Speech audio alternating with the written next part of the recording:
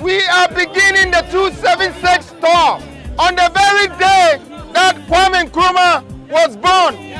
Because today, Ghana is born again.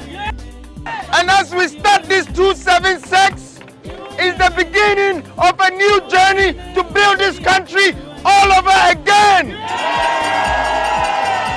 Only left with 2 months, 3 days, and 12 hours. And right now we are number 12.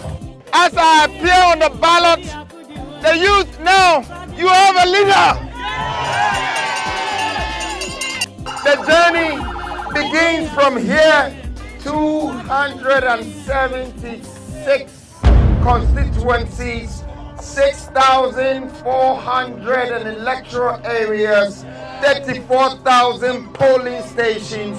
We will visit everyone and we will stop the poverty in this country. Let's cut this rope together in the name of the Father and of the Son and of the Holy Spirit.